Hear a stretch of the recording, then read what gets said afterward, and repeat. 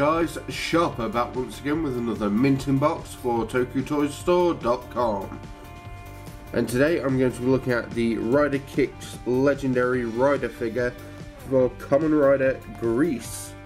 Now, Kazumi Sawatari is the leader of the Hokuto Advance Force, I believe. Like, he invaded Build's side of the country because reasons. I forget, Build's plot confused me sometimes, and yeah, he was basically one of the major first Kamen Rider adversaries Build fought, because I don't think Bloodstark counts. And yeah, he made a pretty big impression, because this form lasted almost until the end of the show. Like, he did it. He took his weird, goofy, almost horrible base form design and took it all the way to the end, and only in his last appearance got an upgrade, and it's basically this. Oh, Kamen, you did it, mate. You went all the way, and fair play to you. But yeah, standard box for Kamen Rider Grease. Not a lot to say, so let's take a look at the figure itself. And here is Grease out of the packaging, and it's a really, really good representation of the suit from the show. I wasn't the biggest fan of this when it came out, well, when it appeared in the show, and was kind of one of the contributing factors to me leaving the show, because I just didn't like this form. I mean, it's so gold and ostentatious, and it's really a suit design that had to grow on me, especially when I came back towards the end. But yeah, now I kind of have an affinity towards it. It's one of those suit designs where, yeah, it's alright in the end. But yeah, it's very out there. So you've got the, not Splash Driver. I should know this, I reviewed it. Picked out in baby blue pink, which kind of works, I guess, against the gold and the black. He's got a lot of tech gubbins on his legs, warning signs and whatnot. His shoulder pauldrons have got this Capri Sun design and the robot jelly icon. And this whole crystallized grease liquid thing is kind of cool. It's very different.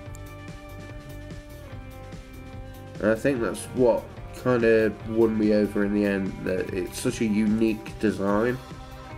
I mean, Cross C had his version, and it was awful, I think. But this is pretty cool. Articulation wise, you have the standard amount of articulation, which can be found in most of these figures, which is great. Even his pauldrons swing around, because these can act like jet boosters in the show. So you put some like that and you just go phew. And the head's got a decent range of motion too.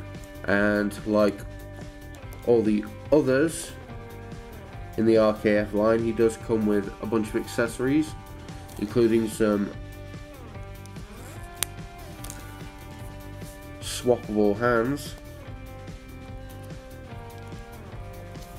like this kind of come hither motion, or it could be If you could reach his cheek, it'd be a cheek scratch, but yeah, it's... I was just going, no, I want it by Monday, Jenkins. But no, it's basically to do that. And he can grip his own driver, which is cool. He also has a regular old fist, because he's kind of the opposite number of Cross Z, so he's going to spend a lot of time punching him.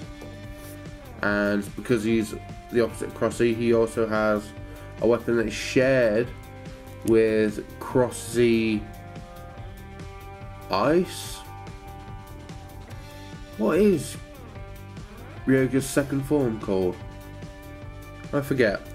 But yeah, he gets this pile bunker weapon. And here's a little secret from me. I love pile bunkers as a weapon. They are my favourite kind of weapon. Just big industrial spike and just go boom. Love a pile bunker, me.